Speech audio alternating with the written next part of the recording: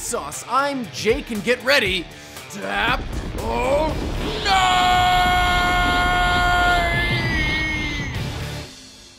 I can't control my power. Quick, protect yourself in this test chamber. Test Chamber is a very puzzling puzzle game. You push blocks around with your block-headed body to bridge the gaps between platforms, but it is not as straightforward as it seems. In fact, the game moves in many directions because surrounding your specific area are the same areas repeated, mirroring exactly what you do. Use them to your advantage to escape each level, like walking from one to another to get around obstacles. As you progress, you interact with different characters and find out about the infinite world that you and your fellow blockheads are hoping to escape to. Just don't get too close to the edge, but if you fall, well, I hope that you're a hanger.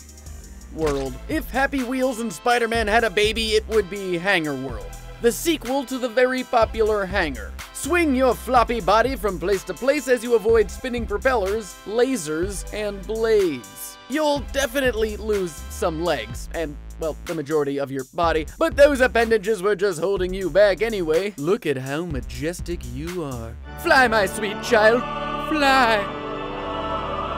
Just don't lose your head or you lose the game. This game is super realistic. I mean, just look at those physics, especially the physics of the rope. Do you like untangling string? You do? Fantastic! Then rope is definitely your game. There is a grid. In that grid, you have your rope that must be untangled and formed into the shape shown. Nothing too crazy, right? Wrong! The lines can overlap, but the black dots have to be on their own point. No stacking. The ropes get more intricately tangled and arranged as the game progresses, and it can get very difficult. I don't know about you, but this hexagon grid is making me feel trapped. How about you and I go on an adventure? Nubs Adventure, a platformer where we find our cute little Nubs with his home destroyed. He has to explore and find the crystals needed to rebuild it. On the journey, you'll encounter various enemies to boomerang into submission, ropes to climb or cross, teleports to teleport with, and creatures to control, like this giant worm that blasts out of the ground and can move through all manner of dirt.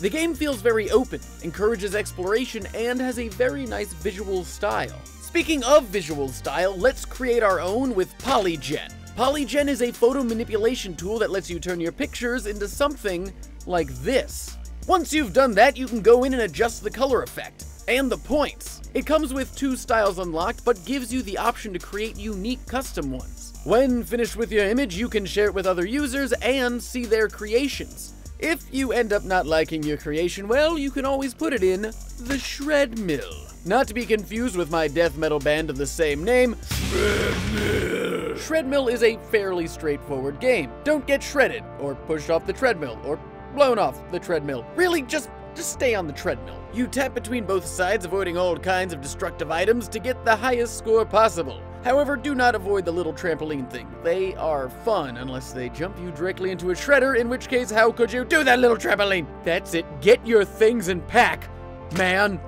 256. Pac-Man 256 takes the classic game you know and love and makes it endless. PM moves through endless levels, doing what Pac-Man does, eating white dots, fruits, avoiding ghosts, destroying ghosts. Oh, and there are now power-ups like lasers and bombs. Also thrown into the mix is the Map 256 glitch from the original arcade game that slowly creeps towards you, corrupting everything in its path. Quick side note, it happened in the original game because Pac-Man's level counter was an 8-bit byte, so it could only store 256 distinct values, 0 through 255. Because of a bug in the code, after level 255, it rolled over to 256, which resulted in this. But back to the topic at hand, not only do you have to watch out for those ghastly ghosts, but also for the glitch of doom. And because of your natural ability and skills with, well, everything, you will soon be a Grandmaster.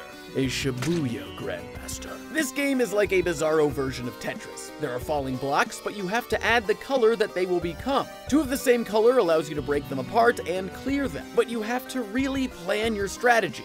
Oh, okay, well that didn't work out very well. I'm just gonna move to a slower speed. Okay, well maybe I'm not a Grandmaster yet, but if this game had some shooting, well, I'd be great at it. I'm just gonna try my luck with Callie's Caves 3. If you haven't played Callie's Caves 1 or 2, well, good news, you don't really need to figure out what is happening. What you need to know is this. You have a sword and an arsenal of firearms in your quest to rescue your parents from the evil Dr. Herbert. The game is a really fun platformer that has you battling all different kinds of enemies across 120 levels. You can level up your weapons and yourself the more you play. It also has a very interesting checkpoint system every few levels, so if you die before reaching the next one, you have to start a couple levels back.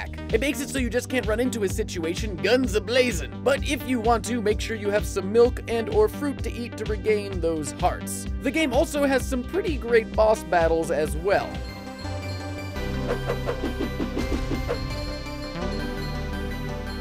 After all that action, why don't we relax by going for a ride in my top app of this episode, Does Not Commute. Does Not Commute is awesome. You guide a car on a specific path to get where it needs to go in the shortest amount of time. However, after guiding one car, you have to guide another, and another, and another, all then moving simultaneously and all while avoiding the previous cars. If you crash, your car goes slower, and you can keep it at that pace or rewind time but lose 1 second. And each second is precious. There are timer boosts you can grab, but your overall time moves on with you to each level. So the more time you have, the better you'll do down the line.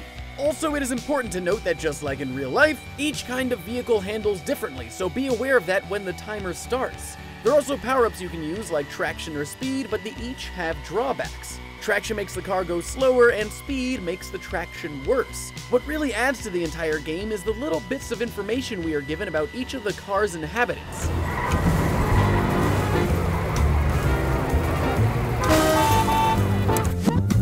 Links to all the apps can be found in the description below, and I hope you enjoy them, because I just want to make you happy, you know? And, as always, thanks for watching.